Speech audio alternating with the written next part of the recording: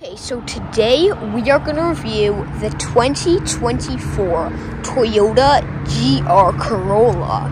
And this is my personal favorite hatchback ever made. And I'll show you the reasons why. And so let's get into this. Of course, first we're going to be talking about the specs like usual. This car is powered by a 1.6-liter turbocharged 3-cylinder engine that produces a pretty astounding 300 horsepower and not too bad 273 pound-feet of torque. And also, it is a 0 to 60 in a whopping 4.9 seconds with a top speed of a pretty legit 143 miles per hour. And so, for those who don't know, this is probably one of the most radical and, in my opinion, most beautiful hatchbacks ever made. And so, now that I've told you guys about the specs, let's get into the design features. So, first thing I want to show you guys is these lights, like I usually do. These beautiful lights, they come from like strips and sharply go down and then slice up. And I feel like Toyota is so good at making this car just look aggressive and like just make it look super radical. Because if you look from the front of this car, it just looks so aggressive. It reminds me of a mad cat, like a cat that's really mad about something, and it's so cool. And yeah, you have your fog lights right here, your nice little circular fog lights. This beautifully designed grille that feeds engine to that feeds air to that little monster of an engine. And yeah, you have GR right there, Toyota, and you have some little air intakes integrated into the sides of the Toyota symbol. And I'm really excited to show you guys the back, because there's something that is really unusual back there. So let me show you. And if you guys are wondering what it is, you guys have just noticed. It has 3 exhausts. And yes, I'm talking 3 exhaust pipes. One right here, one right here, and one right there, which is pretty crazy. I have never seen another car with an exhaust pipe setup like this. We have one large exhaust pipe in the middle and 2 smaller ones. And this back, it looks like a RWB Porsche or something like that.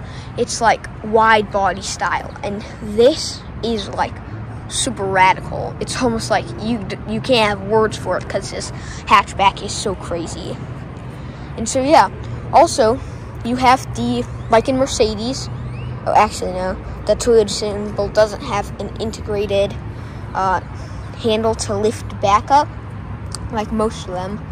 But yeah, you have these also slanted lights right here, these sharp looking lights that are practically repeats of the front lights, but they're just in red styling, which makes them super cool too. And also, I want to show you guys, there's these aftermarket mud things, and it makes it look even more radical and racy style. And every little detail Toyota goes into, it's so cool. Like, look, you have this little piece right here. Like, seriously, I don't know what this could possibly be for, but if you just look at the car, it is so much detail put into it.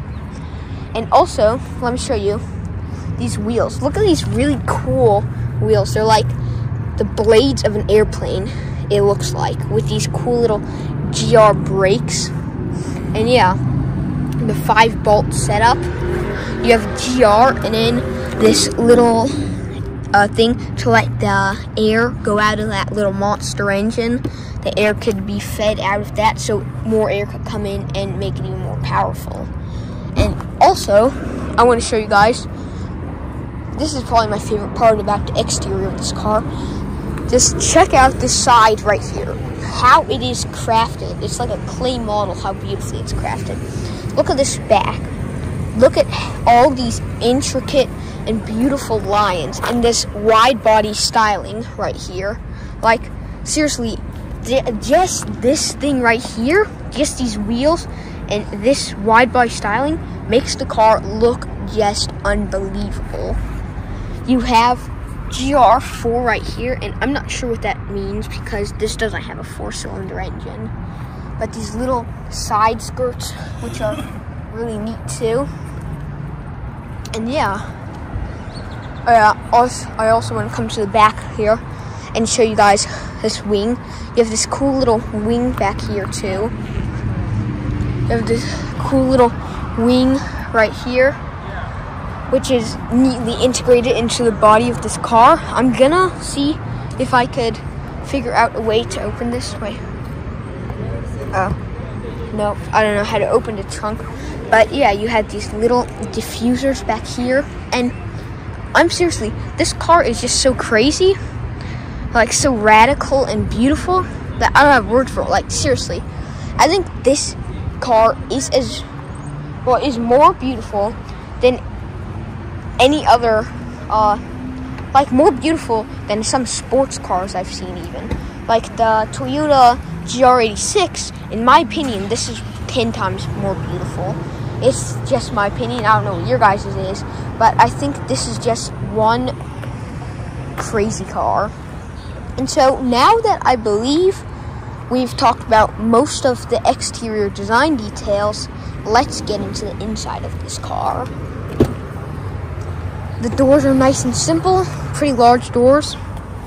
Let's sit in here. The steering wheel is really nice. I like it more. It looks like a racy styling. I like this a lot. It's mini, circular. You have your lock right here. And it's quite simple. You have this little area coming across here, which is beautifully designed for you to grab on there. Not overly too much space. But yeah, and also for any super fans, you guys will just notice, like right now, as soon as I show you, hey, wait, isn't that the Toyota Supra seats? And you guys will be right. These seats look like they've been taken right off of a Toyota Supra, and they probably have. But I love Toyota Supra seats, and so I definitely love these seats. It's really neat. GR, and you have this race tech styling. This gear shifter that I love a lot. I like the circular one because you could grip it so easy, and it's not all hard to grip. Alright. There's a clicking whenever I press this. I don't know why it's coming on. Yeah, that's strange, but that's not coming on. I was going to check that out. But you have your handbrake, the push track. I'm not sure what that's for either. If you want to, also a cool thing, if you want to charge your phone right here, you just take the case off and lay it right there, which is really neat. And overall, I just feel like this would be a really nice budget sports car, in my opinion, because it is quick, it's light, it could fit 5 people pretty legit, as I'm going to show you guys right now. And overall, it's a Toyota, and Toyotas are reliable, they're nice, all that stuff. So in my opinion, this is a good buy if you want to be able to haul the couple kids and like a family. I think this would be a not bad pick, unless you have 4+ kids, then you won't be able to fit them. But just for any family, this is a pretty good pick in my opinion. And so yeah, you also, here, I want to show you this. You have this little area right here to stow away your stuff, which is nice. And it's really nice the way there's this leather type stitching across the side. I rarely see actual leather on the dashboard of cars. I don't know if this is real, but it's pretty neat. And so now that I've checked out these front seats, let's get into the back seats of this car. So now we're in the back seats of the GR Corolla, new GR Corolla, and it's actually quite nice back here. There's a legit amount of space. Let's test out the seatbelts. It's like my Car Wow sound check for Xaaron reviews. Seatbelts are pretty nice. They're not bad. The seats are pretty good sized. I like the way this sticks out, so it's a perfect armrest right here. You have your little cup holder, and overall, these doors, like, this is a really little door. Like, look at how little this door is. It's like is big on top and little at the bottom. And so let's check out the middle seat and let's test it out. This middle seat, I think it could fit someone my age perfectly fine. I mean, you could definitely fit teenagers or grown-ups in these side seats and a kid back here. So 5 people could definitely sit in this car, and they'd be quite comfortable too. It isn't like really cramped or anything like that. And overall, I like this car because it's just so simple. It's simple, like you could drive it every day, but then if you want to go on a racetrack or like something like that, this is a quick little car. And so yeah. Oh yeah, and I forgot, we're also going to be revving this car up. Well, not me, but we're going to have it revved up, and so let's do that.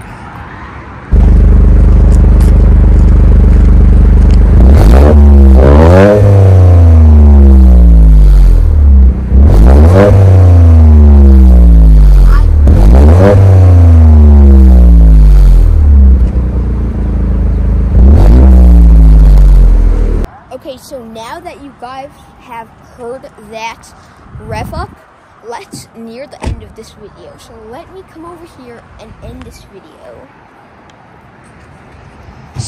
Okay, I hope you liked this video. Remember to like and subscribe to Xaaron Reviews, and see y'all next time.